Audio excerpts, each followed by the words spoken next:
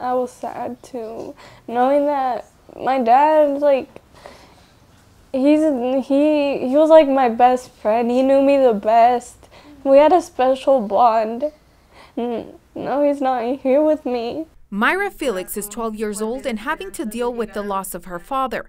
Oscar Felix was a passenger in a car driven by Hector Castillo Pichardo, the 23-year-old man accused of driving under the influence on Saturday night. Mad.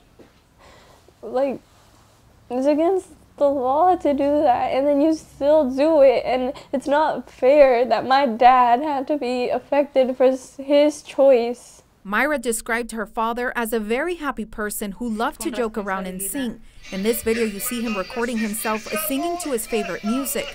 Video, pictures, and memories are what's left for this family of four now.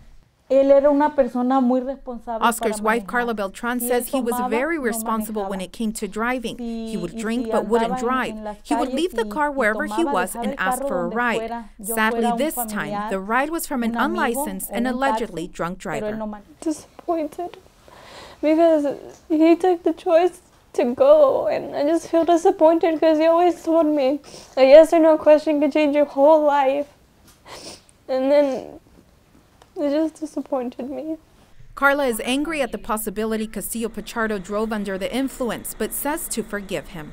Que por favor, si toman, no manejen.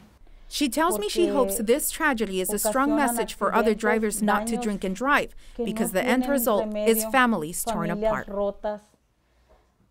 Y si toman la opción de tomar, no manejen, por favor.